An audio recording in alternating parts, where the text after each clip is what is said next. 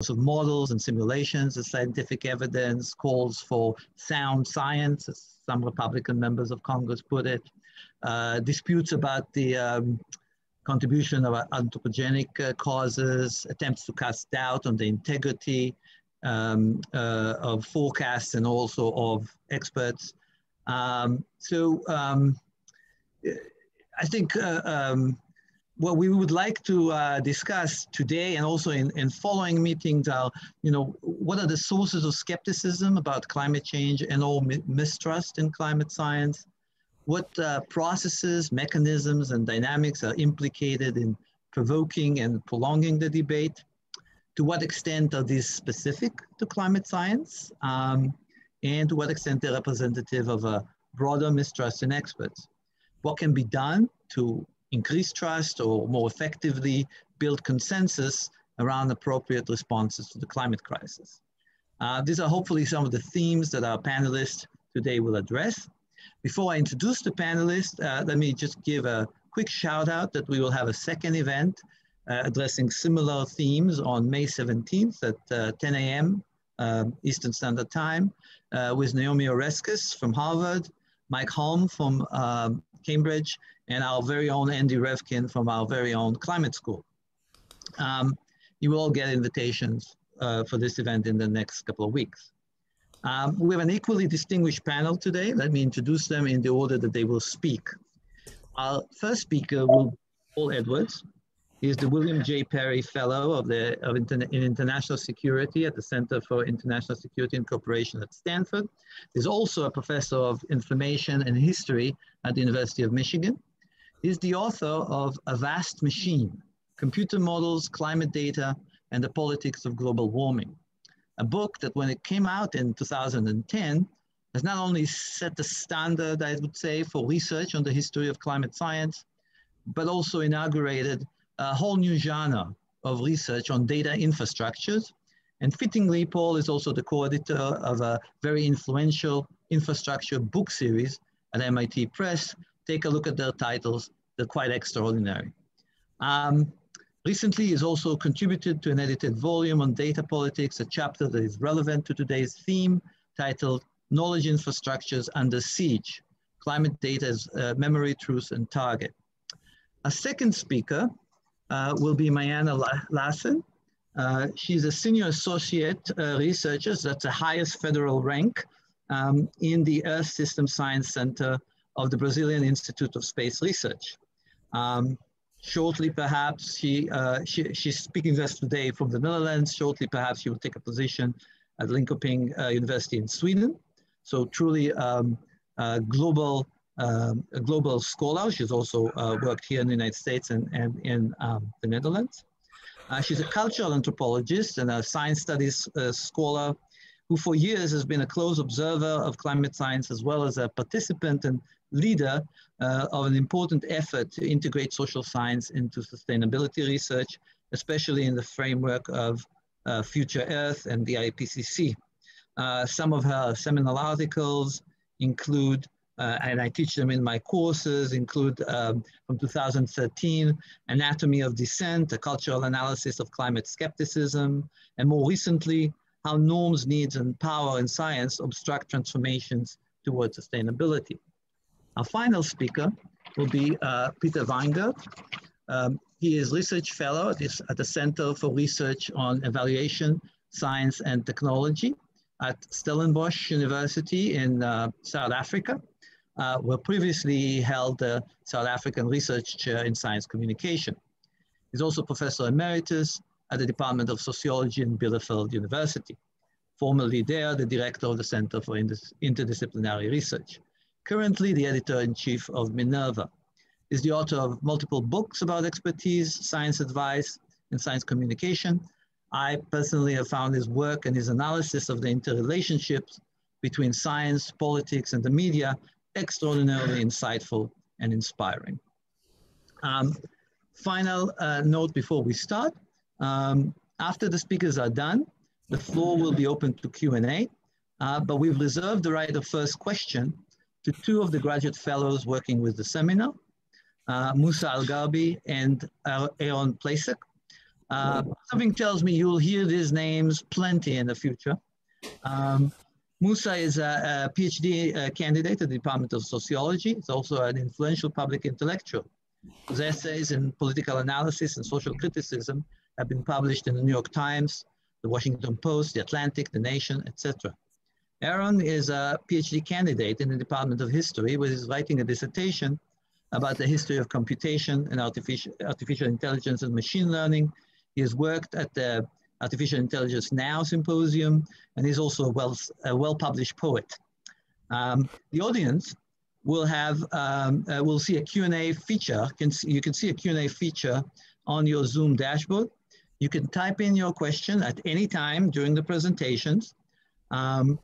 Please indicate to whom the question is directed. You can see all the other people's questions, and you can vote which questions you want the panelists to address. When the Q&A begins, I will read the questions to the panelists in the order they have been upvoted. And I'll repeat those instructions later. So without further ado, we can turn to Paul Edwards. Please, Paul. Gil, thank you so much. And it's really great to be at this seminar. This is not the first Sawyer seminar I've been part of, and I found all of them really terrific. Let's see, I don't have a lot of time and I want to cover a lot, so let me just get going. We're going to talk today about trust and truce and truth, and why are we talking about those things?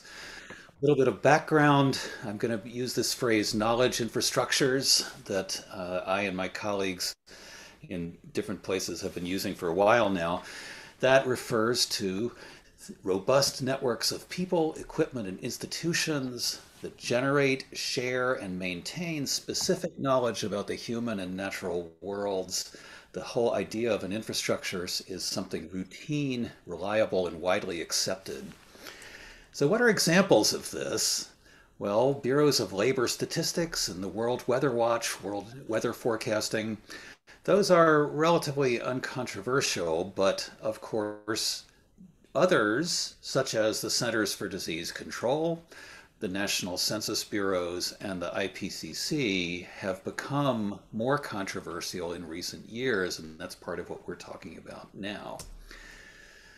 So the title of this talk and the article that was distributed come from a well-known book in the 1980s on economic sociology that looked at routines in organizations, and their purpose then was to try to understand how it is that large organizations hang together and continue to function even as people within them move in and out of the organization.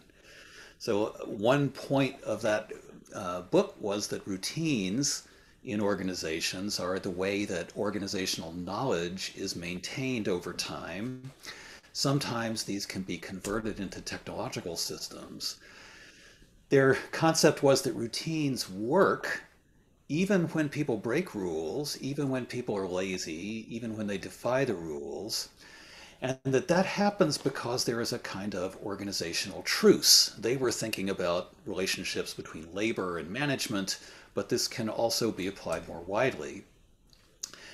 The notion of target in their work was the idea that routines invented in an organization become norms or goals, and also patterns for building new routines as the organization grows and changes over time. So I'm going to take those terms and use them in a somewhat different way. Applying to climate knowledge systems, we have memory, which is a way of holding and stabilizing information about the history of climate over time. I'll get back to that in a second. Truce here means that knowledge systems continue to function and be useful to us even when they are partially controversial, even when there is uncertainty, even when people challenge the results that come out of them. Because, for example, with weather forecasting, we need the weather forecast. So paying close attention to the details of how the weather forecast is made becomes less important than maintaining a sense that this is a legitimate kind of knowledge that is usable and useful in everyday life. In the Nelson and Winter sense, knowledge institutions like weather forecasting create norms and goals and use older systems as models for newer ones. And I could develop that more, but instead I'm going to turn to the main point for today, which is a different sense of target. The idea that knowledge systems for climate are targets now of disinformation, misinformation, and challenges that are not strictly about science per se, but more on the level of individuals. Okay, so briefly, we have memory. I'll talk about climate data. We'll have the Truce, which is the way that these knowledge institutions are now managed in a situation of maximum transparency. And finally, the siege on these knowledge institutions that's made them a target. Memory.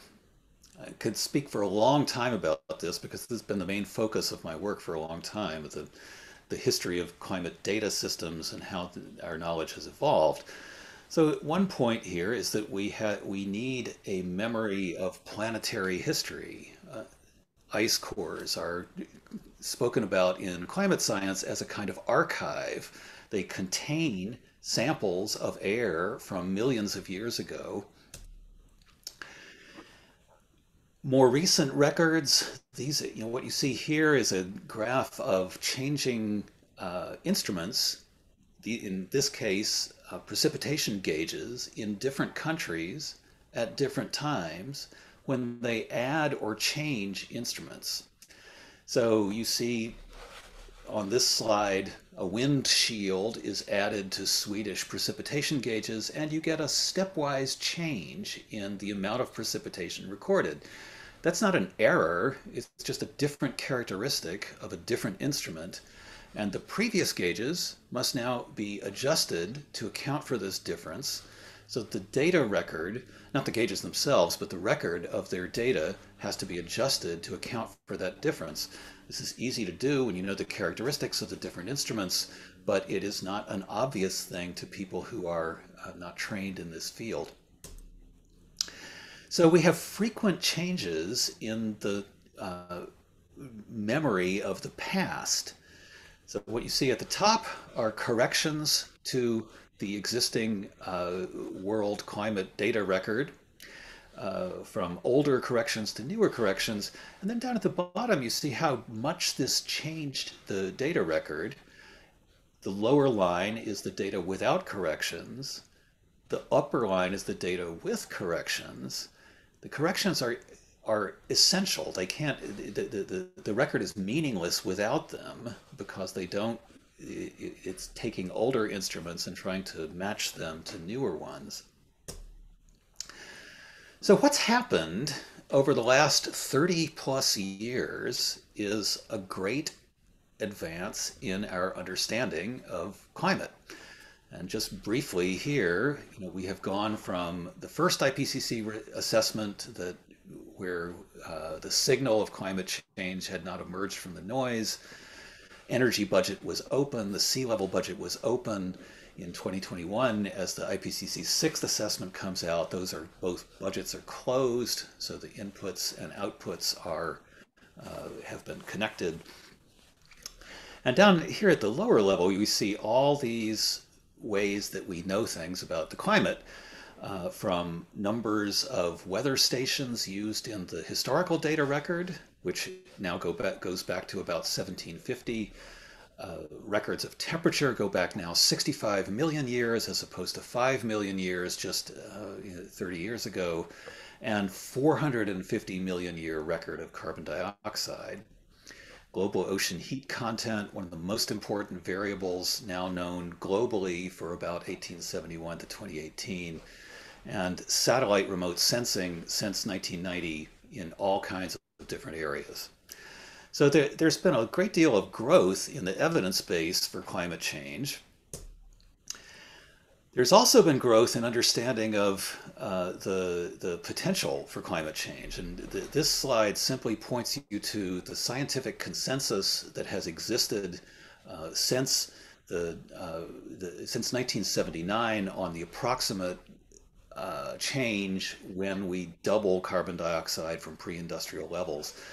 Key thing here is that the 2021 report, which is not out yet but will be soon, uses a World Climate Research Program result that cuts the uncertainty on that sensitivity in half to 2.5 to 4 degrees.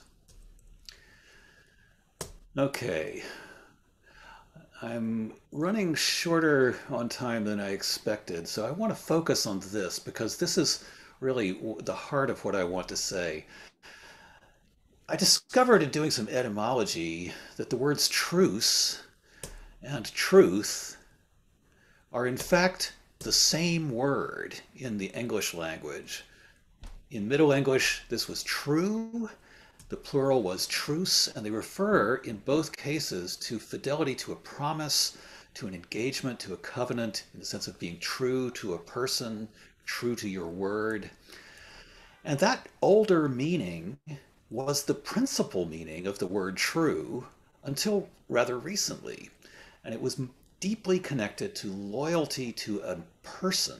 So to showing support for a leader, for a country, for a cause. And I hope the resonance of that is clear into the modern context. The secondary meaning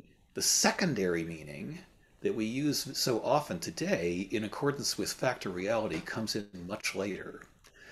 So what's the relationship between true and truce?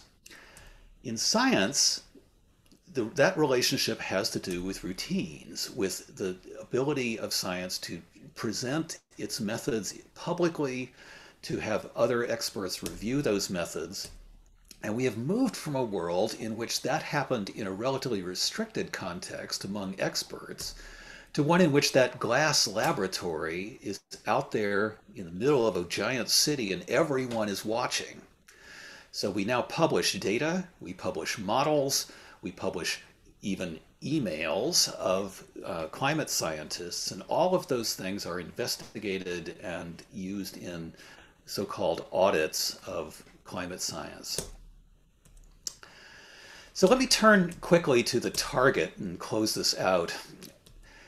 As you certainly know, there have been long campaigns by the fossil fuel industry to disinform the public, to create ways of thinking about climate science that question its methods and its results. This happened, in the 1970s and 1980s. Fossil fuel companies had their own climate scientists who told them exactly what climate scientists still say, that this is a dangerous product that is going to cook the world in its own juices.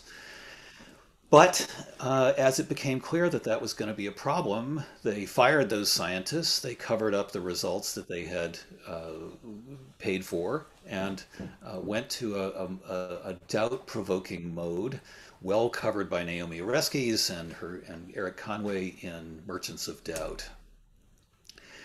Much more recently, in the Trump administration in the United States, we saw all kinds of efforts to do this same sort of thing, to disinform people by literally removing sections from websites of the Global Climate Research Program and the Environmental Protection Agency and the Department of Energy and others, just removing references to climate change, pushing them down to lower levels of their websites and other ways of just removing the information. There's also been the long-standing effort to gain access to individuals' emails. There is even a firm, a legal firm, E&E Legal, that specializes in FOIA requests, Freedom of Information Act requests, for individuals' emails and all kinds of other documents. It specializes in this, and its slogan is free market environmentalism through strategic litigation. What a phrase. I'm going to skip that one in the interest of time, but one of the ways that this disinformation campaign tries to undermine the results of science is to claim that the search for funding is what motivates scientists to create somehow false understanding of climate change and make it seem more urgent than it is. So I just want to focus on, for just a minute, and then I'll stop. The campaign to remove information about climate change is old and to present disinformation. What has been new in the Trump era were efforts to cut the inputs to climate science, not just the outputs, but the inputs, to delete instruments like these satellite instruments and other, and cut budgets so that we simply know less. You know, this is what Robert Proctor famously calls agnotology, the deliberate production of ignorance. And to end this, what I want to point out is that sense of a relationship between truth and loyalty to an individual is really a very old way of thinking about what truth is, and it's supported by the worldwide movement that we have seen in the last few years toward a new era of kind of strongman leaders like Trump, like Bolsonaro in Brazil, in the UK and elsewhere. So the concept is that we've been moving toward an idea that truth is a relationship between individuals and strong leaders, and what they say about something becomes a new gauge of truth in the modern era. So I could say a lot more about this, but I want to respect the time of my fellow panelists, and I will stop at that point.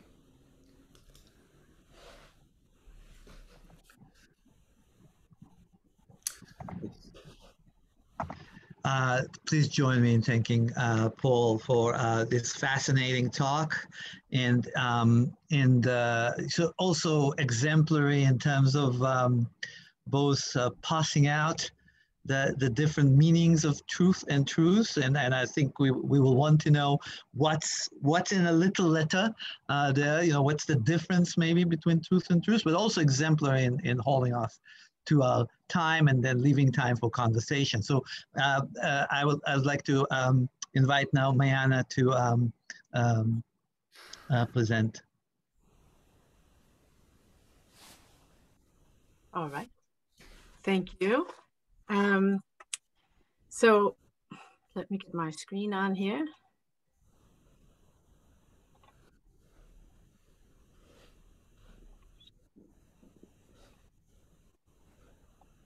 There. So and thank you very much. I'm very happy to be here and to be with colleagues. The title of my talk is Beyond the Status Quo, Is a New Science Possible? And I won't answer that question, but I think a certain urgency will come through in my focus. So I will kind of take the bull by the horns and talk about the politics of producing knowledge in the field of climate change. So I'm an ethnographer of science, and I've studied this for decades. And I think what I want to share is a concern and such, you know, a fascination, but also a concern about the muffling that I think we do and that we have on debates that forecloses certain knowledges and certain debates that we really need to have. So I refer here to a costly bargain. And what I'm referring to is that what I see is that in responses to anti-environmental attacks, the progressive movements, environmental movements have strengthened, have kind of lined out around the sort of the Miltonian idealist theory in the sociology of science and broader society, so in the politics. And so we have to defend the science. If the science is attacked, we have to defend it. And this has reduced recognition of what I think is most urgently needed, which is understanding knowledge as inherently social and political. But I know that that is the crux of the question. And many people think that that's too dangerous. But I argue that not doing this legitimates a research enterprise, which we've seen for 3 decades at this point, dedicated to diagnosing biogeochemical dynamics above all, overwhelmingly, in terms of also science funds, and in which credibility and prestige require, or so the scientists who are participating in the environmental assessments think, policy neutrality and objectivity.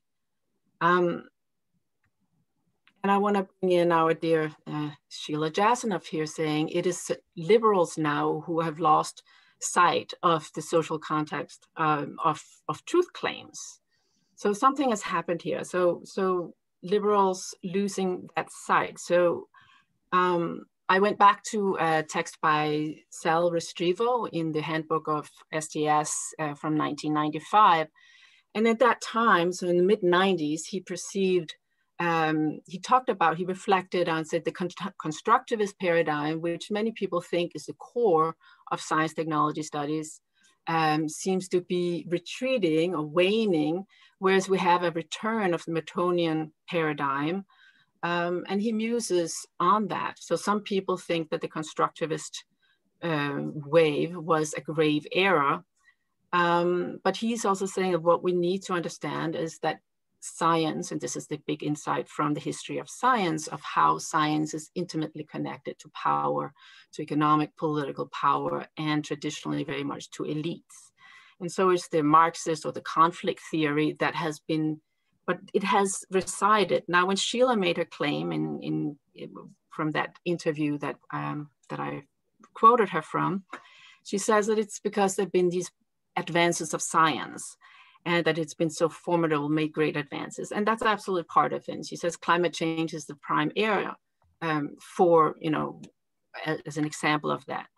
But it is clearly also very much influenced by the politics. So what happened exactly the year that Restrepo's chapter was published in the handbook was when you also had Republicans in the United States took over Congress, and you had a concerted attack among the Republicans on the science. So here you had the Republican Rohrabacher, who was heading the science committee of the 104th Congress, saying climate science is at best, unproven, and at worst a liberal claptrap. So what I see happening at that time is that we had this big attack on the science, and then the battle became about the technical details of the science, the scientific records. And what happened among sort of the defenders of the environment, the ones really wanting to see environmental policy, including social scientists, was we need to defend the science. So that is what has happened. And what has fascinated me, and also, is, for example, here you see on the right, that even science technology scholars started thinking that we should not critically examine the mainstream science. And so you had a whole report to the National Science Foundation, or by the National Science Foundation, by people in environmental sociology. And they outlined all of the many contributions that social scientists and sociologists can make in this area. And they entirely left out, the possibility of critical examination of the mainstream science. So what we have and what we have to understand is there is this, that the optimal trust is actually a mixture of trust and distrust. So whereas there's been this rising in notion that if we just get more trust in science, then there will be action. But actually that comes with some maladies in itself. If there's too much trust, it actually undermines what is so beneficial about the trust relationship. It tends to involve in a capture between scientists and policymakers, whereby certain sources of science are privileged. And so it's a very comfortable relationship, but what gets left out are other lines of research. And also what has happened is that then there's less recognition in the social sciences and generally about the dangers of this excessive trust, right? So an example of then here's an example of how, what happens in this context if you have a kind of capture, so there's a comfortable relationship, one would say, relatively speaking, between decision makers and environmental assessments, which are almost all, they're all dedicated not to how do we act on the basis of the science, so on what are the social, political, economic obstacles to actually acting on these diagnoses of biogeochemical realities that we've now had for 3 decades. Instead, we keep having more and more assessments, and they diagnose the problems, but we're not learning much about how do we really act. What are the deeper reasons for why there's not more action. So here, what you have here is there was a study by Overland and Sobokol that just came out, and they studied science funding, climate science funding in 37 countries from 1990 to 2018, and they found that 770% more funding went to the natural sciences compared to the social sciences, and that in the area of mitigation, only 0.12% of the total funding went to mitigation, social science on mitigation. And yet you will have, you see the article behind here by Heidi Hackman, voices in the social sciences say, wait, this is deeply, a social problem and therefore, we need to understand those dynamics. But the overwhelming funding goes to the natural sciences. This is an article that just came out that I wrote with Esther Turnout, and obviously quite strong title, How Norms, Needs, and Power in Science Obstruct Transformations Towards Sustainability. But this is after being an insider in science and seeing how, even though there were like concerted efforts at certain points to change the science agenda, so we would look more at these social obstacles, that has been averted. And it's partly by interest, it's partly by norms, it's a confluence of things. But this talk about interest in science, norms in science have been pushed underneath the carpet. We don't talk about it, we don't analyze it a lot. And there are some studies of the mainstream science, but not enough to really, kind of expose and understand. And we need that, is my argument, for calibration of the science we need, and also to move forward. So the argument in our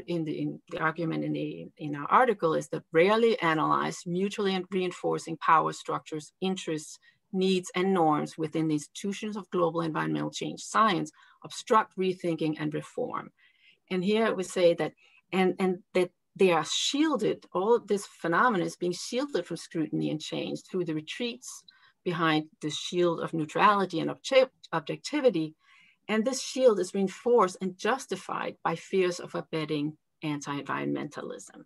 So I think it's really important to think about what are all of the effects of these responses that we often don't talk about, or that we rarely talk about, of these responses in this politicized context of anti-environmentalism and the fear of those and a fear of abetting. So I already mentioned that. And then in this context, for example, I wrote an article in 2013 where I argued that we do need to, actually what is better even for the environmental agenda ultimately is to have a more critical understanding of what science is. So that we do not have the idealized image of science, the Miltonian idealized, about norms, and they really understand what's going on. And I won't go into the details of my argument, but I think it still very much holds, because we can't hold the facade anyway. We have to understand science is social, but also that not looking behind the facade has deep consequences. And this is where I come from. If I'm addressing the politics straight on here, living, well, we all live in this world. We all know that there's been very little action for 30 years. And also in Brazil, what I have seen. So this is some research that I've done where I looked at none less than 12 years of the climate change mentioning articles in 2 major newspapers in Brazil. It amounted to a total of over 10,000 articles. And then I started looking at what they were actually focusing on. What did they frame as sort of lifestyle problems or things that should change. But in that process, then I started looking and I started seeing that no one was talking about meat as a problem. So I started zeroing in on that. And I searched then for articles that would mention meat, even cows, etc. Broad search. And then I did a content analysis after that. But what I found that, so in all of these, more than 10,000 articles, there were a total of 20 articles that actually talked about critically about meat. There were brief references that were like 53 brief references, detailed paragraphs, kind of that really, and there you can see the examples of what we would count on the other end. But so almost no talk about what is actually the major source of greenhouse emissions in Brazil. So they would talk about deforestation, but they would not link it to anything about lifestyles, etc. So this warrants reflection on knowledge more broadly. So this is not just science, but what is the participation of scientists in amongst the solutions that were mentioned. So we also, when the solution mentioned, there was a possible solution being to reduce meat consumption or meat production. Only one Brazilian scientist made a brief reference, and no Brazilian scientist was cited making a more detailed reference to that as a possible option. So, that's a whole discussion in itself, what are solutions for meat consumption and should Brazilians reduce it, but at least it should be discussed. And so this is where you actually end up seeing a very a repression on certain discussions and absolutely crucial discussions, and that scientists are not always the ones who are speaking truth to power, because when it surfaced, it was almost always foreigners. So there was a muffling by the newspapers, and there was also a self-censoring on the parts of the scientists. And so this is something I'm thinking a lot about, is about news and how we often don't talk about the political economy of the news media. And of course, we all know at one level that they are, but just how little that comes into the focus. In the environmental assessments, do we talk about that? Do we talk about who gets to be, to control, who has most access to the news media? So at one level, we as academics, we know that. So I'm even a little kind of almost awkward bringing it up because we all know it. But at the same time, this is not shaping debates, and it's becoming so invisible in the public realm that we don't talk about this. And this is a quote by Robert McChesney from 2017, and confirming that. And he says, research on news as political institutions with its emphasis on political, economic, and normative questions often has been marginalized in American mass communication scholarship. So that's even in the area of communication. Then think about, in an area such as the IPCC, of climate research, where we still have a very, very narrow understanding of what communication studies are relevant in the field, which is more as kind of a vehicle of communicating messages rather than understanding that it is constitutive of our reality and of our future because of how we understand the problems and then act on them. And here's an example. This was just on the 10th of April in the New York Times. Astonishing to have, it's not surprising if you know about the ideologies of the news media, but this was an article about, which was putting as the possible options being between billionaires being the owners of newspapers and hedge fund owners. And then the billionaires were the better, but it was no political, it was actually like they were doing this as saviors of democracy and to show that they were civic minded. There was no critical thinking about why are they buying this or what are the consequences of this and how does this affect the public discourse, public understanding. So there is, so I argue that even though we know many, amongst us academics, that of course the political economy of the media matter, what is actually being said in the public realm is not showing that reflection enough at all.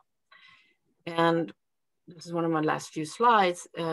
Just want to mention just that, and that is looking in the US in terms of, what is being, well, there's various levels to say, but let me just go to what I want to say about this, which is this was an investment in science in Brazil, a massive investment in the first half of the 2010s.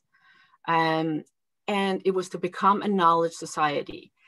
18 areas of investment, and they were all technical, all natural science and technical science.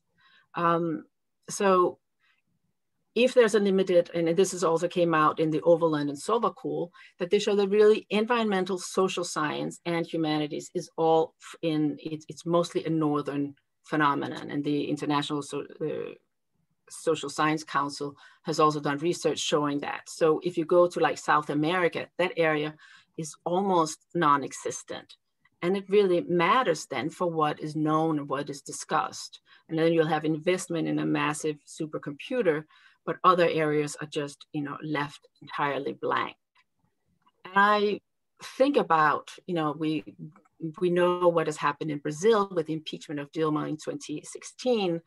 And this happened with a massive movement of the news media, which was very blatantly biased and part of the plot, which has, you know, been exposed now through the car wash scandals and the leaking of, I can't go into all the details, but we know that the news media were mobilized. So it is not a controversial fact. And the one regret that the former President Lula had from prison, they would ask, did you regret this? Did you regret that? He regretted nothing. The one thing that he regretted was not having pushed through reform of the mass media. And he had plans, but he did not do it. And my question and what I'm thinking about is, would it have mattered if Brazil had had a different science policy, if it had had social science and a space for also bringing in these critical questions about knowledge as deeply social through and through, which has gradually been getting lost, even in the sociology of science, even by STS scholars. So as I conclude, I see a bargain that has happened, that promoters of environmental policy or wishing to promote it, people have made this bargain. But what it does is that it reinforces the invisibility of the fact that even academics work in deeply ideological and silencing environments. And so it obstructs discussion about alternatives. And I've been thinking about this focus even on trust, distrust, because in my mind, I think we all travel very quickly to the hockey stick, to these technical facts. But it's not that, you know, we don't necessarily distrust these earnest scientists who are natural scientists, but it's a question of what kind of knowledge are they bringing, you know, distrust of who and for what, you know. I don't trust these scientists to bring in all of the perspectives that need to be on the table. I'm not even sure that, you know, citizen science will do that very quickly, very well. I think, so there are some deeper questions about how can we get this recognition in a safe manner, but that's also sufficiently challenging to status quo, where we really understand this deep relationship between knowledge and power, the insights from the history of science of that intimate relationship between knowledge and power. And I think that ultimately the omissions may be more crucial. So in this case, the example that I used was the example of you know, that the political economy of the media is something we don't really talk about, and it's not very comfortable somehow to talk about it. It seems very political, and somehow should be outside of the scope.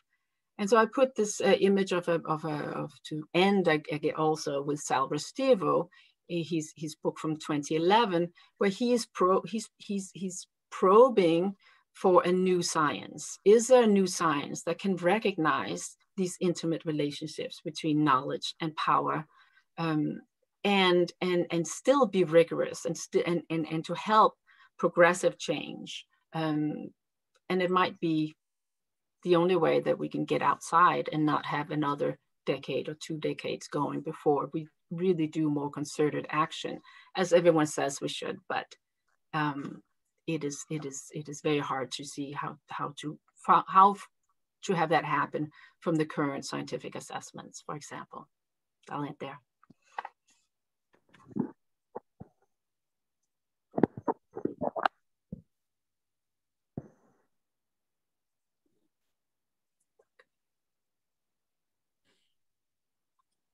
Do I do more? Do you take over? I don't know if you can hear me. My computer died and I'm on my phone.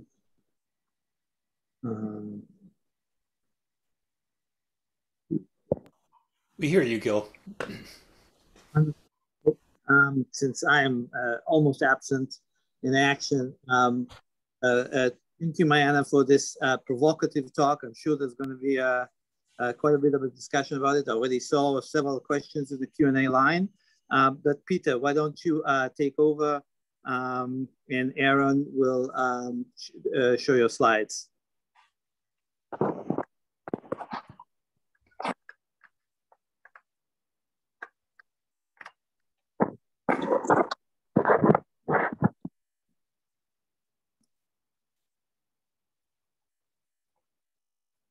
Peter, you're muted. Okay. You hear me now? We can. Now I'm okay. I just want to say, as a starting, the slides I'll show, some of them have German titles, so disregard those because I'll translate them for you, so to speak. And also, I will use with these slides, I will have reference to various different surveys. I know that is a methodological no-no, but just pardon me for this context. You'll see my point that I'm going to make, and it doesn't really matter if we're always relying on the same survey. Anyway, first the question of trust. Oh no, wait a minute. I should also mention that the background for what I'm going to tell you is a project that has to do with reactions or the relationship between science and politics during the pandemic. And there will be some references to that, but climate change is, so to speak, the primary focus. But the comparison between the pandemic, the public's reaction to the pandemic, and the relationship of the politicians to scientists during the pandemic are very instructive also for the case of trust and science in climate science. So anyway, let me start by saying that trust in science, and this is this first slide, i.e. the next one here, that shows that the trust in science as an institution is quite stable over time, contrary to a lot of concerns that the public doesn't trust science. This is actually not the fact. But the problem is that half the time we don't even know what we're measuring. In other words, and that is coming out in the next slide. The concept of trust. Most surveys just ask, do you trust science? And then they're having some other additional questions and trying to sort of pinpoint what is meant by trust. But actually, that is probably not helping a lot. I'm presently involved in a project where we're trying to pin down, so to speak, the various aspects of trust. And this, in fact, is this slide is from a doctoral student who just finished a dissertation on exactly that issue. I just want to point to that, that although we're not sure what we're actually asking when we ask, do you trust science? I'll still go on and pretend as if we do, because most surveys, of course, ask similar questions. Now, trust can change, trust in science can change dramatically when you turn to particular issues. In other words, when you turn from institutions to, say, climate science or nuclear fission or radiation, this kind of thing, or nanotechnology, whatever you take. In other words, there's a decisive difference between the perception that people have of science as an institution, which is very general and has very little to do with their daily lives, and concrete issues such as climate change, or for that matter, the corona pandemic. There is the fear of climate change, and there's also a fear of pandemic, which turns out, or both of which turn out to be quite decisive. The fear of climate change, 93% of EU citizens consider climate change as serious, and still 79% a very serious problem. And if we look for the data in Germany, and this is the next slide, then we see how during the first months of the pandemic last year, that level of fear rose quite a lot, and perhaps you show the next slide, where you see how it changed over time during the whole year. And as you remember, there was a first wave, which of course generated a higher level of fear. Then it sort of dissipated over the summer, until the second wave came in September, and more so in October and November. So we can see that the level of fear follows what the population perceives as, from the news, most of it, of course, perceives as a threat to their own health. Can we see the next slide? Here you see, and I have to translate that to you, the question here is, which crisis has in the long term greater impact? And the green one, 17% is corona. The blue one is climate, the climate crisis, and 23% think that there's no difference between the two. So you see that actually, even though the corona crisis is, so to speak, more imminent, the threat is much more imminent, the climate crisis is very much on the mind of people. So when you go to the next slide,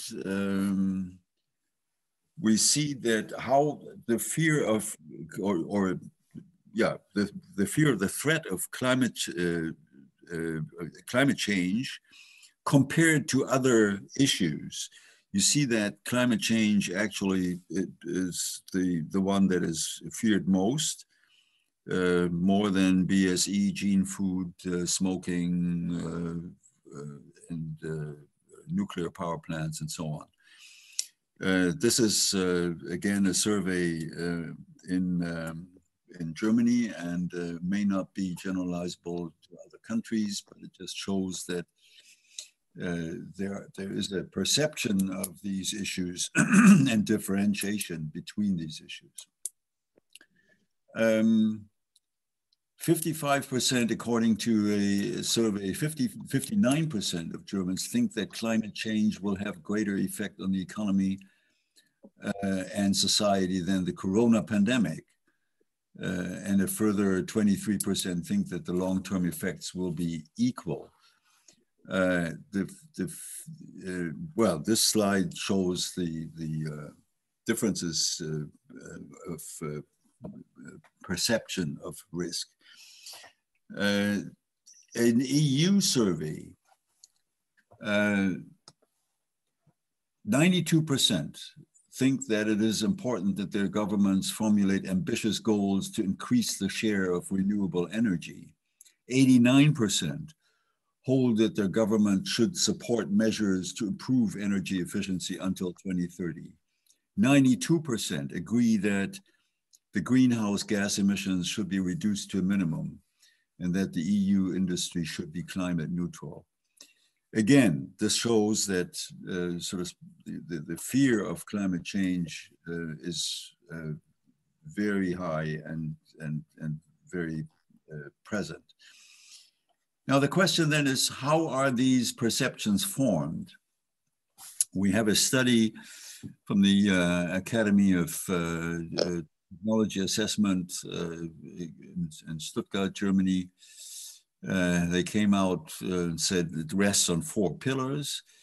There is primary personal experience that plays a prominent role. There is an evaluation of climate change as a slowly emerging, very high risk of potentially catastrophic damage. And here the emphasis is also on slowly emerging, in contrast, for instance, to the pandemic. There is a causal logic of climate change. Only 11% think that they themselves are responsible for climate change, but rather it is industry or government that is held responsible. And finally, when it comes to solutions, only a few see the solution in themselves, i.e. ride a bike to work, but rather most see it in government regulation. The fear of, and this is the next slide then, the fear of the threat induces trust in science, at least in the case of Corona.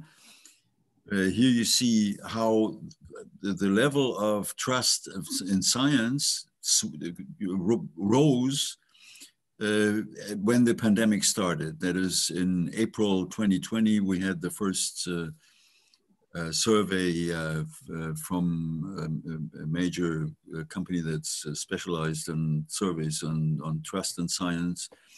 And that gives you 36% trust science a lot, 37 still trust science, and then comes those who are either indifferent or distrust science.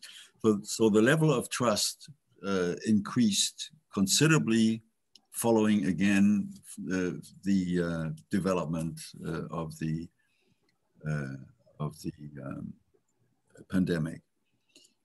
Now, the question, what role should science play in government decisions, is very interesting to follow here during the pandemic, and of course can also be compared with the role of government in mitigating climate change.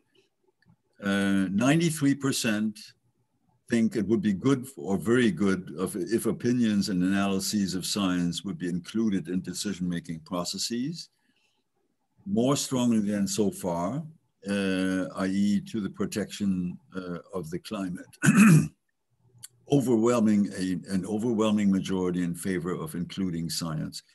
It's the next slide. There we see that the line on top says including science by politics and the public. 55% would think that it is very positive to include science. 38% still think it's good, and only 5% are opposed or critical of that. Now, there's a lot of discussion about, and Paul mentioned some of that, the threat or the efforts to sow disinformation and the likes in communication science, or more so even in psychology. The question is, how can you convince climate skeptics or vaccine skeptics? How can you convince them? And often the answer is a rational argument. If we turn to the next slide, we see that there is this is a very well-known curve here, how Democrats and Republicans in the US react to evidence of climate warming. And you see that, you know, famously the Republicans are having a lot of distrust, whereas the Democrats are in favor. Now the graph on the right side actually has a very interesting result, and that is the sort of the degree of polarization of the public.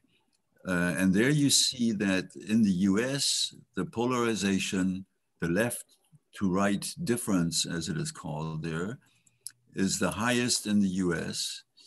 And then as you go down the list, you end up in, say, the Netherlands or Poland, Brazil, and France, where it's almost not existent.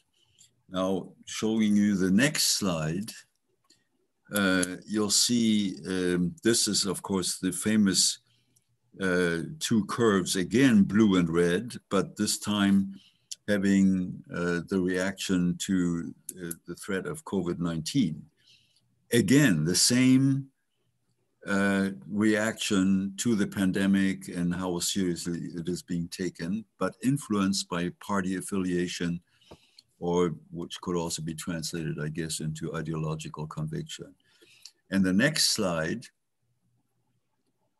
shows the same for Germany, although with some indirect data. But you'll see at the bottom, and the question on top is, was this year 2020 a very special and eventful year?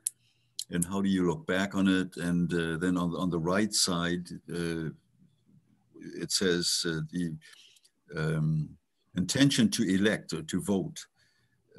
And those who say that the year was very positive are on the left, and those that say it's negative are on the right. And you'll see the blue line.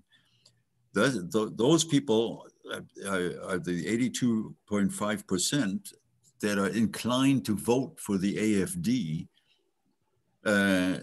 Compare them to the 59% that are inclined to vote for the SPD. The SPD is the Social Democratic Party, i.e. left, liberal left, you could say. The AfD are the right extreme, the extreme right. So you have the same polarization, and the next slide again shows that this was a survey that was taken on people who are inclined, who are critics of the measures that were taken to mitigate COVID. And again, this is the inclination to vote for which party, and the AfD is in second place. The others, the first ones, are all parties that are way out of the regular spectrum. So, the pattern, in other words, the ideological polarization, say in Germany and the US, is not that different. And obviously people have problems in trying to convince those who are ideologically very sort of stabilized in their opinions. Rational arguments do not help a lot.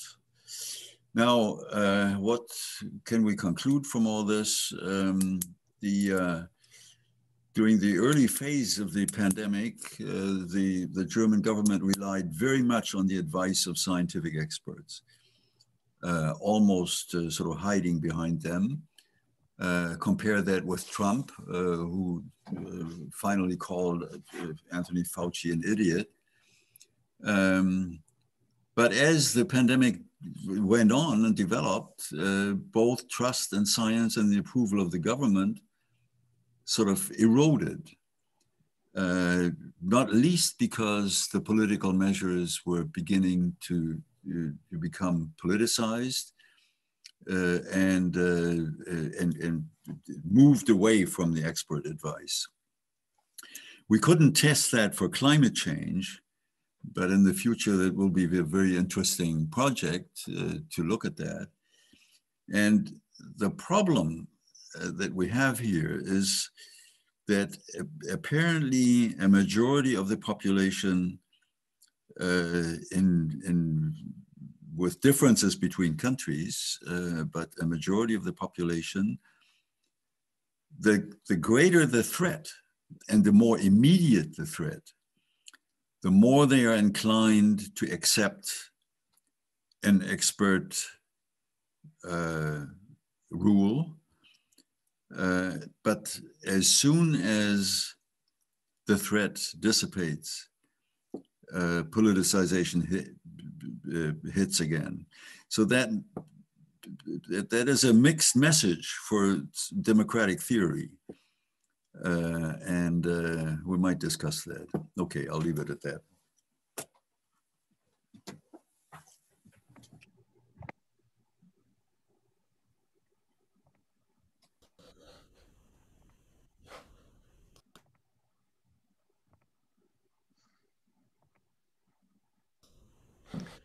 Okay, thank you very much, Peter, for bringing us a different side, the public side of the debate.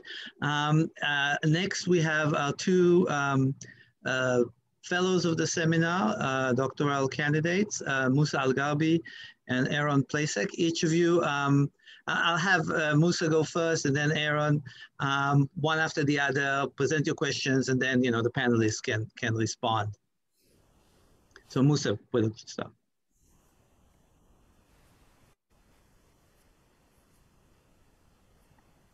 You're muted. No, I think you're not muted. Your mic may not be working. You might have selected the wrong mic.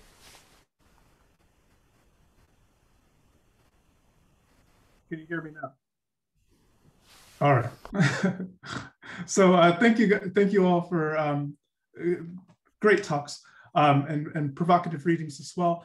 One thing that I noticed as I was listening to the talks, and especially that became especially pronounced in the readings you circulated ahead of time, there seems to be this interesting tension between the arguments of Dr. Lahsen and Dr. Edwards. So both of you recognize that there are positives and negatives involved with increasing transparency and accountability and expanding participation in climate science. However, Dr. Edwards focuses primarily on the risks and costs, particularly to the authority of climate scientists or to the integrity of climate data. Dr. Lahsen, meanwhile, recognizes that opening up imposes some costs to the authority of climate science and does pose some risks with respect to empowering bad actors, but she argues on balance, it would actually be perhaps good for our ability to effectively respond to environmental change if the dominance of climate science and climate scientists was displaced a bit in public discussions in favor of better emphasizing the social dimensions of the problem, how to address it, and indeed the social dimensions of knowledge production itself. There's also an important difference with respect to the discussion of conflicts of interest in these two presentations and papers. So Dr. Edwards seems to largely dismiss the suggestion that climate scientists may have such conflicts of interest, primarily by emphasizing that many of those who are leading the charge to criticize climate science on these grounds have even worse conflicts of interest, right? They're often funded by petro companies and right-wing donors, et cetera. I don't think Dr. Lahsen would disagree with this assessment per se, but she also does compellingly describe how there do seem to be important conflicts of interest that urgently need to be addressed with respect to government research allocations, institutionalized understandings, the prevailing approaches and frameworks for discussing the problem and what's to be done about it. That is, there's a broad harmony between the portraits that painted by Drs. Lahsen and Edwards, but there's also important and I think a productive tension And so I was hoping that the panelists could speak a little bit about the tensions around these roughly compatible yet importantly different pictures that were painted with respect to conflicts of interest and the trade-offs that come with transparency and inclusion. Please, Aaron. Oh no, I wanted to hear their answers first before I ask because it will influence my question and how I want to phrase it. So if people don't mind, maybe answering the question first, and then I will follow up after that. Sure. Wonderful. Myanna or Paul, one of you could start. Okay. Do you want to go first? Why don't you go first, since you heard? I don't. Well, so yeah, I think we're focusing on different aspects of a problem. I think it's good that we have more transparency about how the physical science is conducted. Good in a way that, one of the things that is really visible in the last 20 years is that tools for using and analyzing climate data have become much more widely available. And this is true of anything because we have so many commodity tools like Excel spreadsheets and open source statistics packages and so on. So you get a lot of interpretation of data by non-experts, and it can be produced in forms that look very professional. So it's what we see coming out of that transparency is partly a huge proliferation of alternative analyses of data and very little way for a general audience to distinguish between those that are done by professionals who understand the causality in the relationships they're analyzing and those done by amateurs who don't understand that and have, a little knowledge is a dangerous thing. So, that's kind of the downside to transparency is the cacophony of results that are challenged, but not necessarily challenged in a meaningful way, and yet the challenges seem meaningful to anyone looking at it from the outside. And we see this, all over the place around the COVID pandemic too, that Peter was talking about. People have very different responses, especially to statistics. I could go on about this for a long time. I mean, one of the things that, Andy Revkin has brought up in the chat, the IPCC uncertainty language, and that's a thing I'd love to talk about more. People are not good at interpreting statistics. Even scientists are not very good at interpreting statistics. So we have this form of knowledge that we're using all over the place that is easily contested by people without a lot of causal understanding. And the end result is always new statistics that are difficult for anyone to interpret. So, I think I'll stop there and let Myanna talk. Let me just say one thing about the social science versus natural science. It's absolutely true that natural science has more prestige, and natural scientists view themselves as being more grounded and more prestigious than people in the social sciences. It's just it seems like a law of nature in the scientific world, and that's that's been an issue with, for example, the IPCC all along, partly because of that arrogance that's present, but also partly because there's a flow of natural science knowledge to the social science side, to the economists and the sociologists and others who are trying to interpret what climate change would mean. And that's, it's kind of a necessary ordering of a process, but the way it appears to the public is more like you have this, this natural science results come out first and earliest, and then we begin to get the things about adaptation and mitigation and what we can do about it, and those are less central in the analysis often than the natural science results. Okay, I'll stop there. Thanks. Yeah, I think nice to capture that tensions and those tensions, and I perceive this as well. And you know, it takes reflection, okay, transparency. But the 2013 paper that I refer to of mine on ClimateGate, the argument I make is basically we almost don't have a choice. I mean, that the stake, if we don't have more transparency, is that we have this idealized image of science, and then you actually make science more vulnerable. So you could argue that this whole emphasis on objectivity makes science more vulnerable. You know, that's a kind of a trap in itself, because we then science has to, and everyone is operating to maintain this pretense that science is not also about social relations, or that it is social relations, and that it is social through and through. And I understand that that is threatening, but ultimately, I don't know how much of a choice we really have if we want to get further. So as much as it's uncomfortable at a certain level, I mean, what I've seen is that, you know, we tend to think, and this is so implicit among environmental sociologists, that somehow, you know, and this was when Salvador says some people think that the constructivism was a grave error. This is kind of an implicit cultural knowledge among environmental sociologists that I've run up to, and they think that science studies scholars are naive if they will deconstruct the science. But I think that it's almost the other way around. I think if we don't do it, we're putting up this facade. So we don't really have, at a certain level, there's not a choice. But the other thing is that we end up falling into this trap of maintaining the scientific hierarchy, like that Paul was just referring to. We are feeding it, we are maintaining it, and we're never going to be done with the diagnosis of the biogeochemical. You know, and at another level, it's much more scientific. If we can have more transparency, actually people, then we have more, if we have STS studies of the mainstream science, we will see some of the belly of the beast and some of these things that are less pretty. But I think what we can get is a kind of asymmetry through symmetry.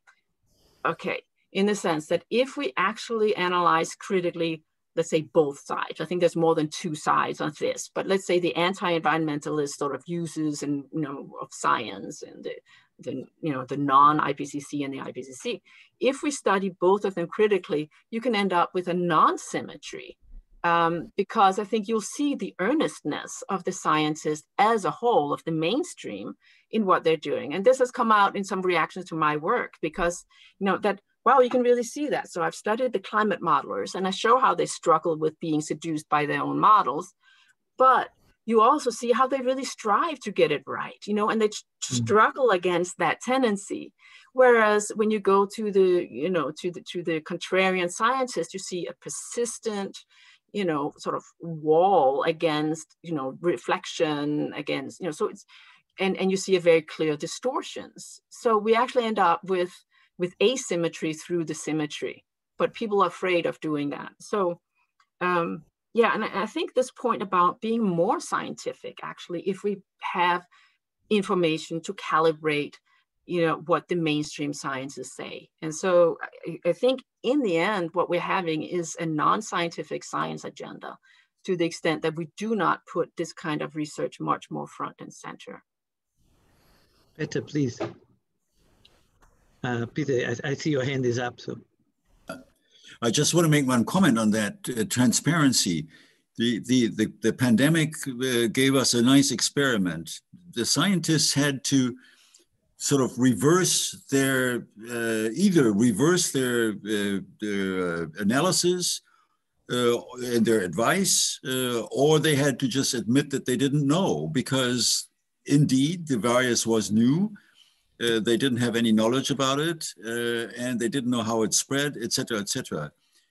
Actually, that increased their credibility. There are multiple surveys that found out that they believed the experts who on TV, one is a particularly prominent one, who has a blog, in fact, and who repeatedly said, I don't know, we have to wait, et cetera, et cetera.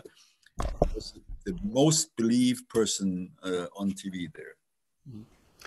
Let me just make one more comment on this question, because You know, Myanna, you probably know this, but Jessica O'Reilly is doing a project on the current IPCC report.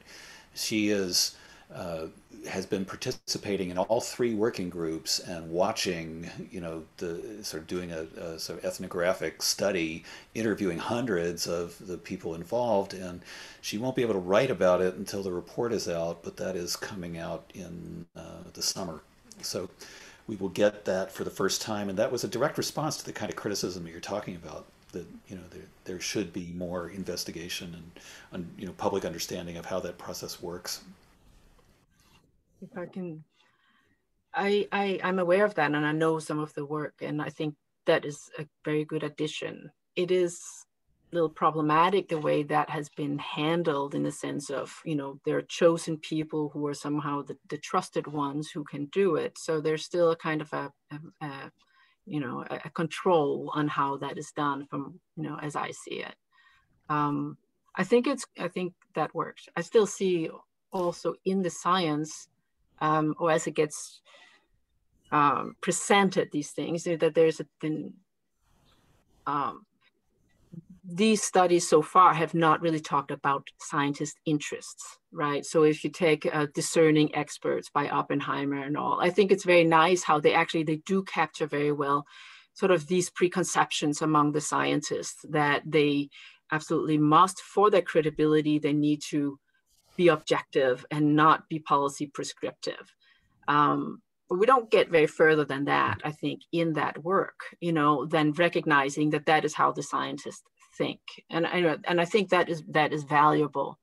But there's also, I think, more additional steps, you know, that are not being made in terms of, you know, how, you know, so again, like the interest, we don't really talk about that. Or if you take a study like Lewandowski with Oreskes, where they did the C pitch, I refer to that in the article on norms and power in science.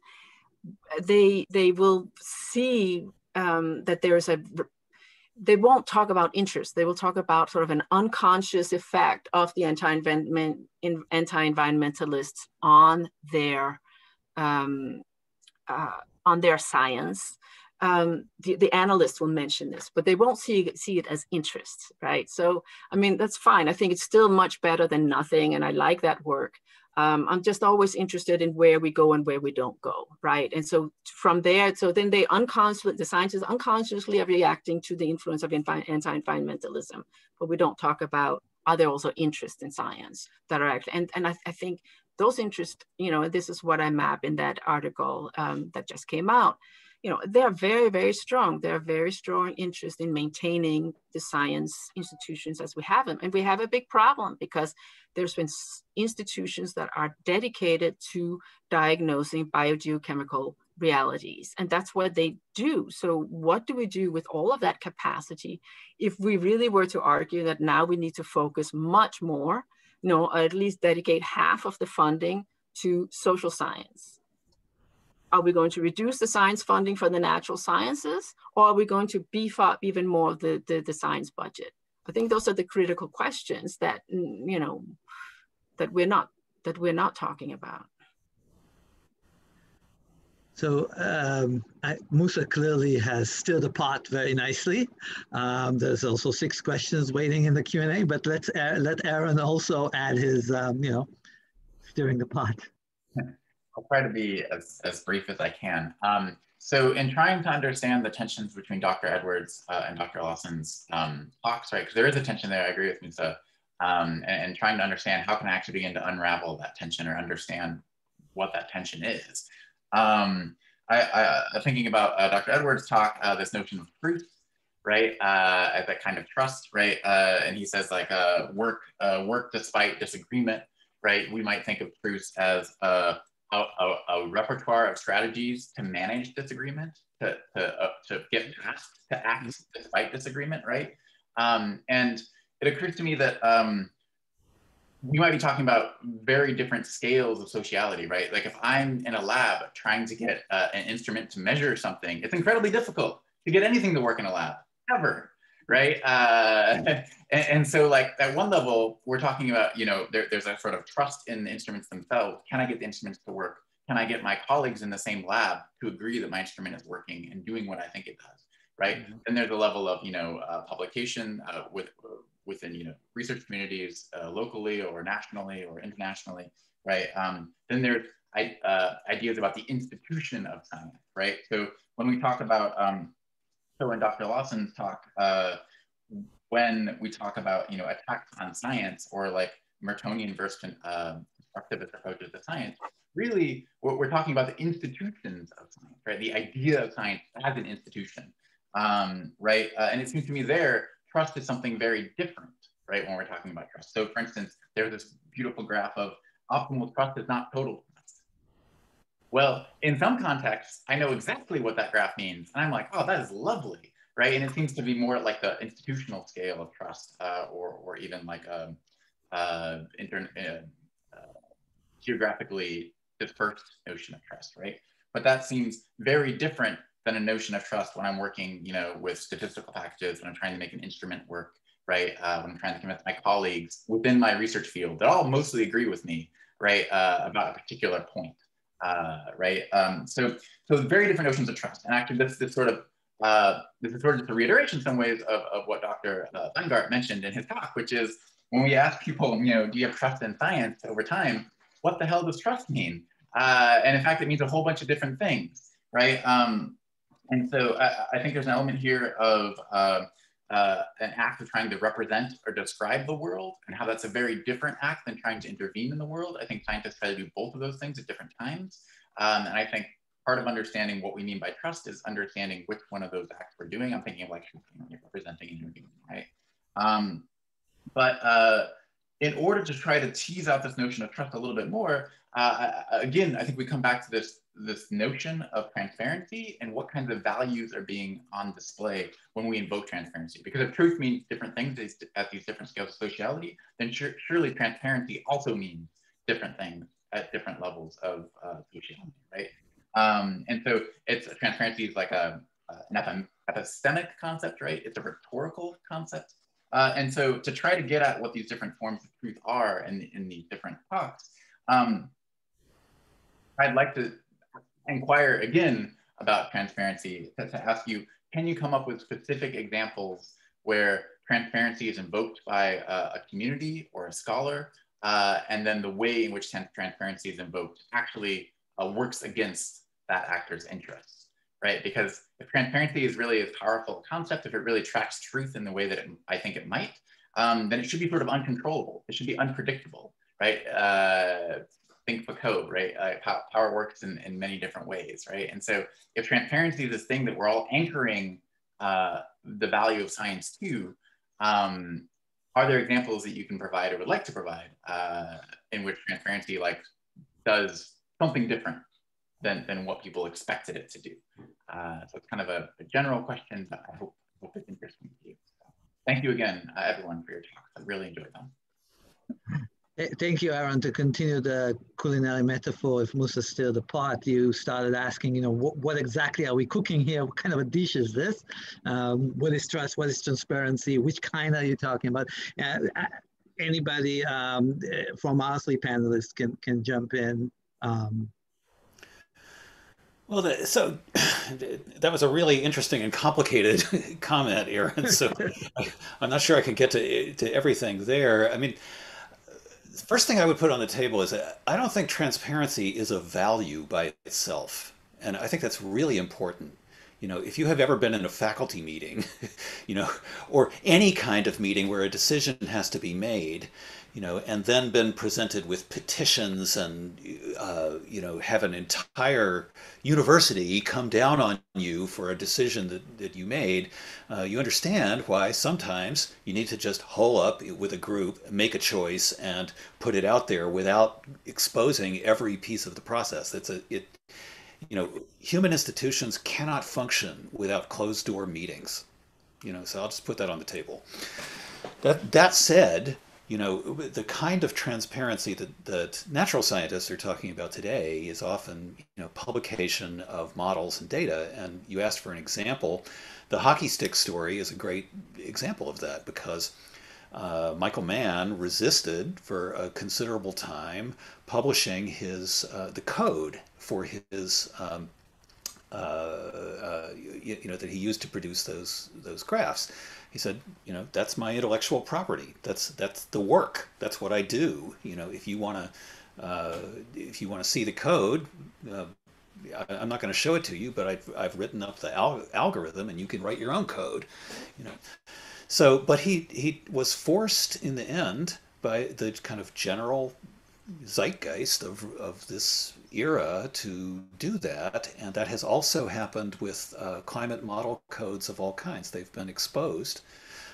That hasn't in the end had much effect that I know of, because those codes are so complicated that very few people feel competent to comment on them, and they're right. It's just way too complex for most people to intervene in those kinds of issues. So there is definitely a circle the wagons kind of mentality that comes up I've been participating in the IPCC in this round. I'm part of the 6th assessment report for Working Group 1, writing mostly about the history of the science, but, I participate in everything. And, it is visible that there is a sense, well, what are the skeptics about these issues gonna say?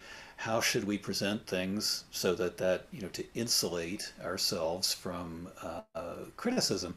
Now, is that wrong? Does that express an interest in the way that Myanna is talking about it? There's always, for somebody like me, the risk of capture. I've been involved in this process. I like my colleagues.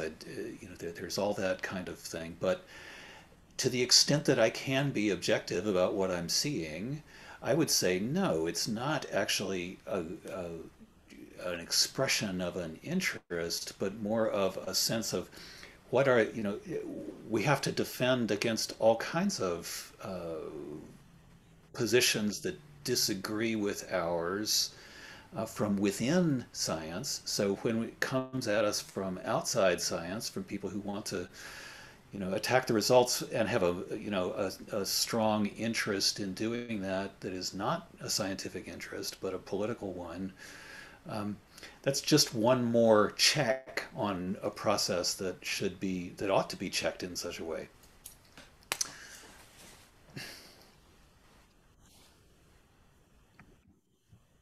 Should I go?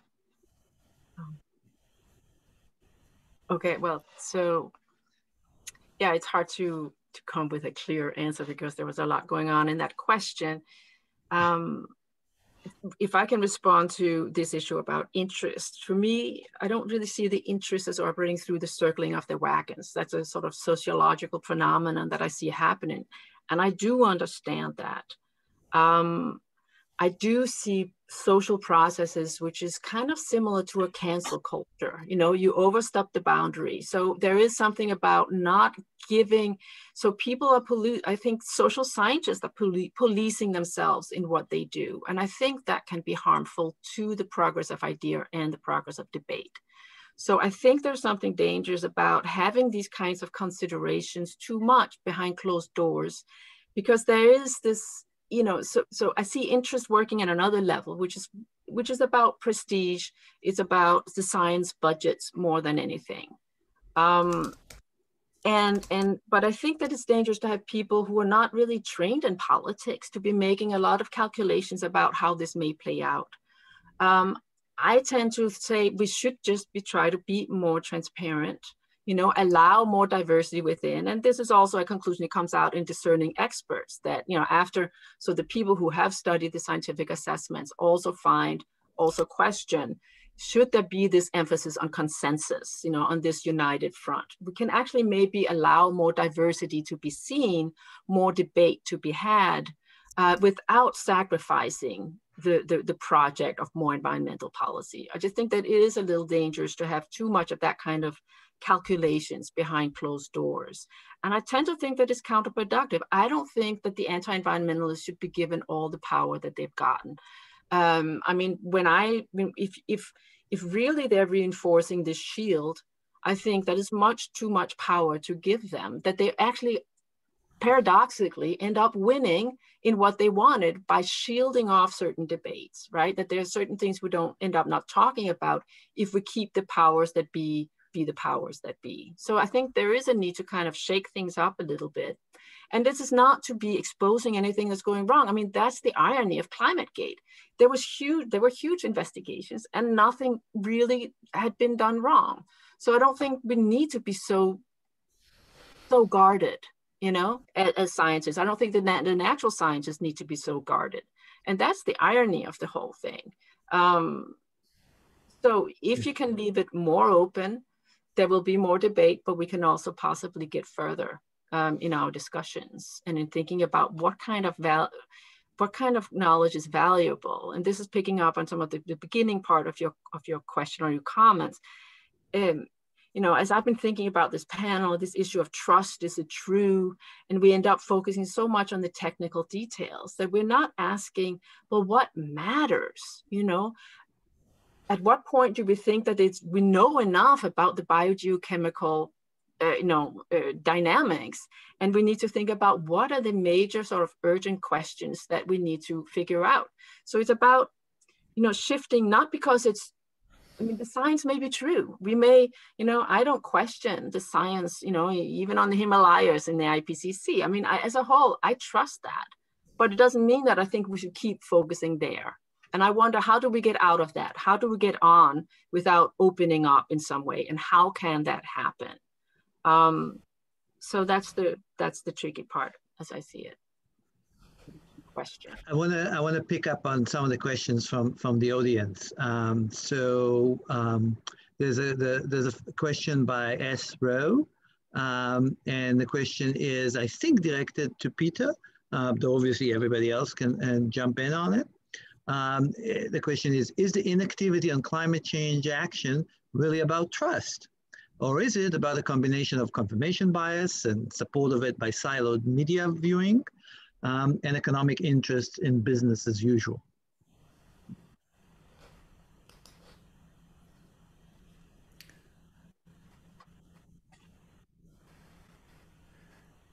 I don't think I can answer you, you know, solidly, because that would require that we have data on what's behind the answers and how, you know, that, again, here the issue comes up when you ask questions in a survey. Unless we know pretty precisely what is triggered in terms of an answer by a certain question, the leeway of interpreting what is meant is just too great. So I wouldn't, I would hesitate to give you a sort of definitive answer. Yeah, I would definitely agree with that. The word trust is that covers a lot of ground. You know, I tend to look for things, places where we can measure something that's connected to trust, you know, such as behavior. And that, you know, that brings up all the paradoxes of how people respond to the climate change issue. You know, it's a long-term problem, so yeah, maybe they believe the results, but do they do anything that indicates they are willing to pay for what must happen to fix that problem? So, you know, voting behavior is one thing, but that's not very good proxy, because it you know, people vote on all kinds of issues. They are never voting on just one issue. So it's, you know, Peter, go on. It looks like you have something to say here. Yeah, I just wanted to say, you know, that is why we had in this project on the pandemic, we also looked, or primarily looked at, how did people react to the measures that were taken to mitigate the pandemic, because most of these measures are unconstitutional, are very hard on people, you know, lockdowns and sort of shutting down the restaurants and the theaters, et cetera.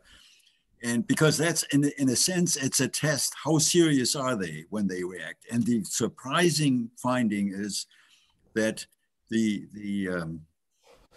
support of these measures, even did not erode dramatically for quite some time when the decisions themselves had become politicized and sort of speak, veered away from scientific support. That is, I mean, if there's any evidence that we have in terms of behavioral reaction, then that is it, I think. Mm-hmm.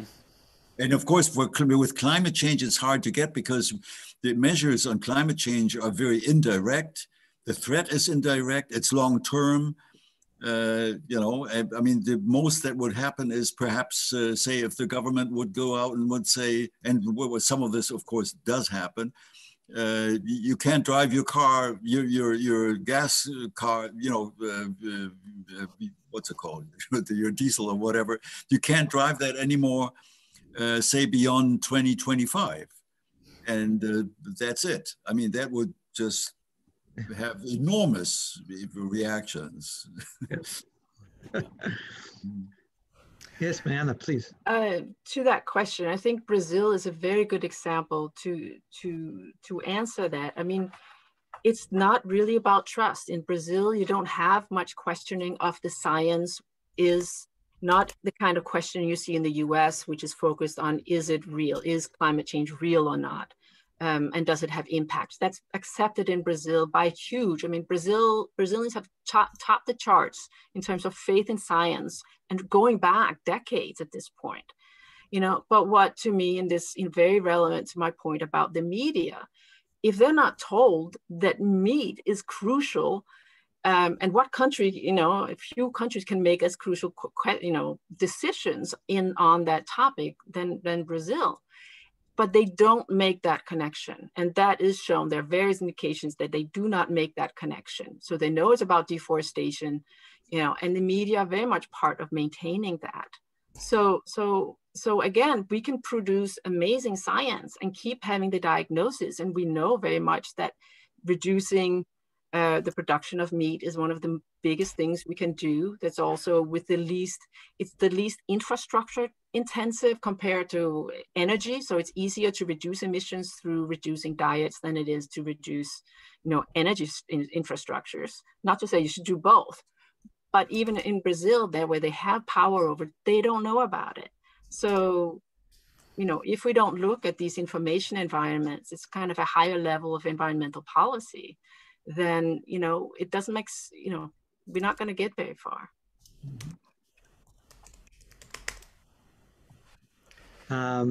Maybe we can move ahead in the questions from the audience, and we might not be able to get all of them, but the next question is from Andy Refkin, who will be on our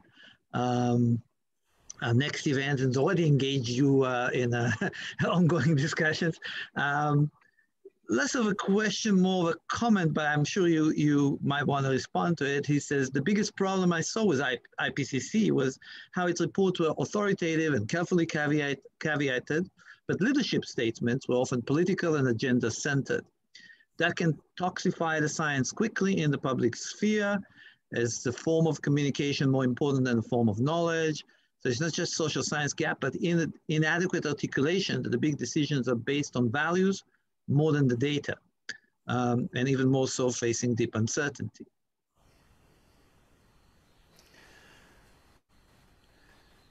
Yeah, well, that, you know, I'm a great admirer of Andy's work and have been following him for a long, long time.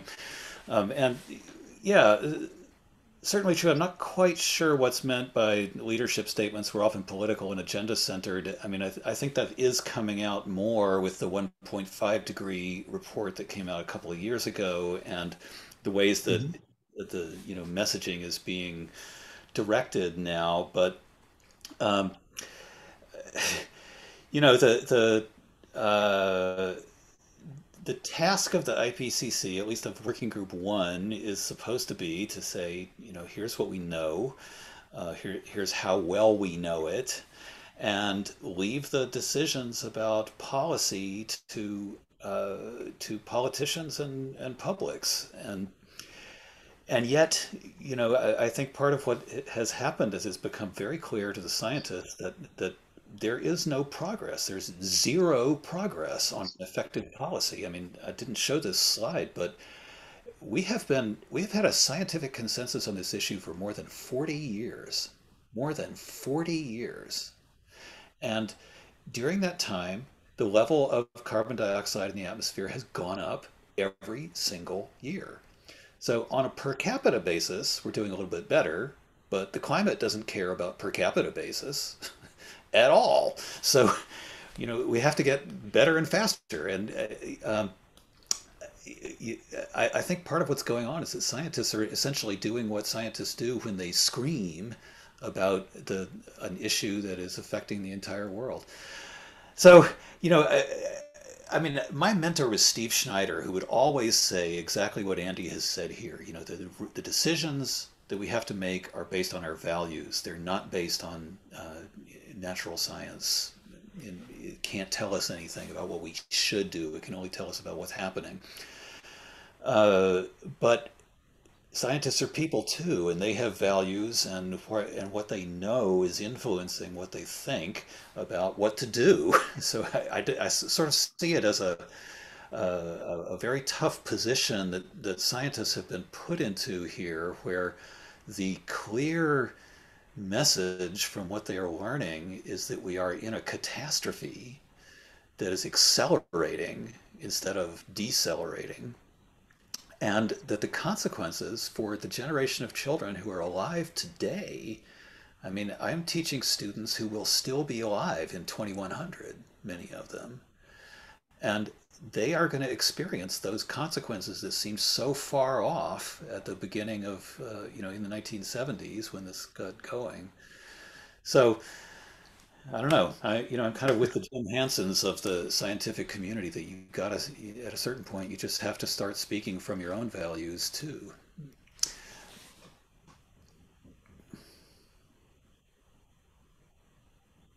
Anybody of the panelists wanted to respond? No. Okay, because the next question is for Paul as well, but I'll read it. Paul, this is from Ryan Hagen. Paul, you mentioned weather forecasting as knowledge infrastructure. The Biden administration has announced plans to establish a National Center for Epidemic Forecasting, described as NOAA for infectious diseases. Given your research on the establishment of climate science, what might we expect by way of problems for the development of knowledge infrastructure in this area, and how similar or dissimilar might this project be to the areas of climate science? Okay, I'll speak very briefly because I don't want to take all the time, but we have some knowledge about this already because of the experiment that was Google Flu Trends. Very interesting episode. So Google decided that with data, search data about the flu, they could track the spread of the flu faster than the CDC could do it, because people, when they're getting sick, they search on, what symptoms, flu symptoms, etc. So they did that, and they did it quite successfully for a couple of years. And then in the third year of the experiment, it failed completely. And so a prize was developed by the CDC for the best method to do flu forecasting, and the answer turned out to be basically weather forecasting. Literally, they used the same methods that weather forecasters use of taking data from doctors as it came in and adding it to a model, and also from the Google searcher, adding it to a model of disease spread based on causality, not on data, and it worked better. And I think the most amazing thing about that story is that the guy who got that prize was named Jeffrey Shaman. Yeah. He's a Columbia epidemiologist. Yeah. Right. Yeah. So the shaman found the answer, and but that's probably what will happen in such a center. So you'll be faced with a combination of forecasting methods based on models and other methods based on data, and how you best combine them. So there'll be controversy about the models and also about the data. Yeah, I mean, if I can jump in on this, and this is also for Peter as well, because the analogy between epidemics and climate change, I think, kind of breaks down a little bit, especially when you consider the temporal dynamics, the time. Yeah, we saw, I mean, one of the things I really liked in your book, Paul, was the example of surface stations, which you also bring out in the article, in which, you know, right-wing citizen science, but true citizen science, sort of audits climate science, and ultimately fails, because ultimately, in the long run, they cannot demonstrate a difference. But we have been now, through over the last year, with a constant audit of, and not a very, I would agree with Myanna, not you know, if you look at it carefully, not very serious, but a constant audit of pandemic statistics, pandemics information collection, all those things. And in the short temporals, which really matters in pandemic, it's very destructive. Or maybe not, because Peter had some, you know, some other kind of findings about, you know, when people do or do not trust the experts. So I don't know if, Peter, you wanted to discuss the analogy or the lack thereof between climate change and pandemics.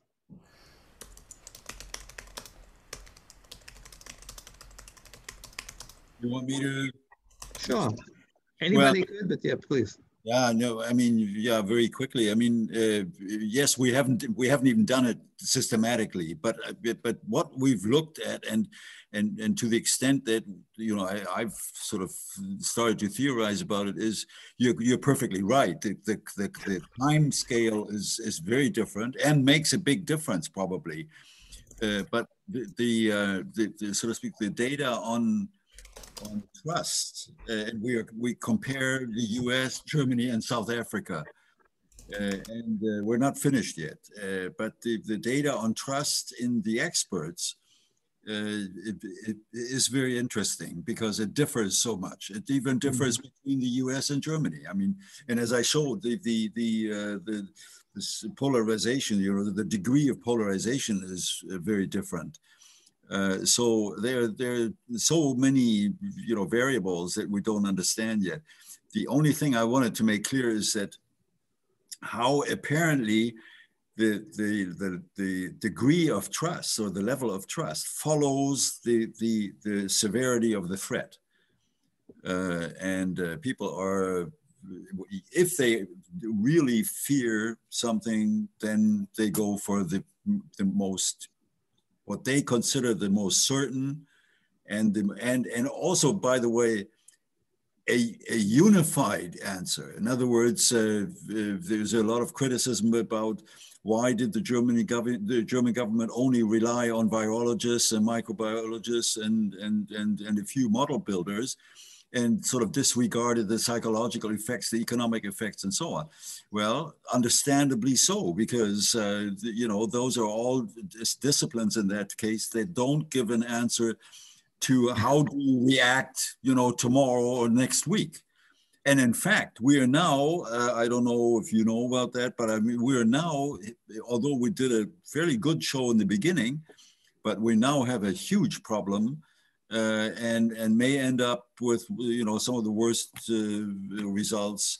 And of course, now the experts are openly criticizing the politicians. That was not the case until very recently. Yeah. We have time for one more question, and it actually dovetails beautifully with what you were saying, Peter, but I think it's directed at Myanna. This is a question from Alex Dishebinin. Climate scientists typically have very well-defined problem sets and models, and often are more coordinated in their support of science agendas. I sense that social science agendas are much more diverse, meaning the ability to lobby for funding is potentially more challenging owing to a lack of unanimity. This is relevant as Colombia is establishing a new climate school, but it has broader implications. Do Myanna or other panelists have thoughts on how to increase the importance of the social science research agenda? I would say, given the fact that we social scientists don't tend to agree on anything. Yes, that's a definite problem. I mean, I think that social scientists need some time. I think natural scientists have had a long time to do this, and I know that there's an urgency in terms of action. But I think this is a very good question, and I think that the social sciences and scientists are, you know, not the answer for everything. I mean, there are some real problems of how we operate. We love to disagree amongst ourselves more than agree. You know, so I think it would take some work, but it would have to take some leadership so that you try to cut through that and not let everyone, you know, try to be the holier than thou, I have the more radical perspective, you know, but then we try to think, what are the goals? What is really at stake? And what are the goals? What can we agree on? You know, and also within the social sciences, get outside. I mean, there's such a tendency right now to also valorize more the quantitative. So, you know, what social sciences, you know, get to be included? How can we include also the humanities? I mean, get these questions of values and what truly motivates people into the discussion. So it'll be very, very crucial who's in charge of that process. But I think it will need some really careful thinking and some wise people for that to work out. Okay, we are out of time. I really would like to thank our panelists, Myanna and Peter and Paul, for this really stimulating conversation. I also would like to thank Aaron and Musa for steering the pot and pushing us along into this conversation. Let me give a shout out for Michael Falco and Julius Wilson, who are in the background, you know, while keeping everything working. And to our audience who has, you know, filled up the chat and the Q&A with lots of questions. I urge you to, you know, to look at it when you can. And there's thanks from the audience as well. So hopefully you can all join us on May 17th as well, when we have Naomi and Mike Halm and Andy in a discussion that I think will dovetail on this and we'll continue this. Can you send us or send me an invitation anyway? We will, yes. Yeah. Nice. This was a great discussion, and I really wish we could have gone on a lot longer. Yes. Just getting going here.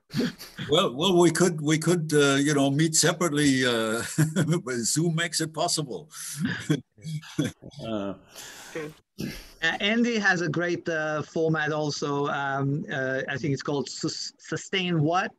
With weekly conversations, and people have, I think the audience has a much more free way of talking with, and just to give a shout out to Andy, is going to have Naomi Oreskes tomorrow at his Sustain What podcast. Cool. Yeah.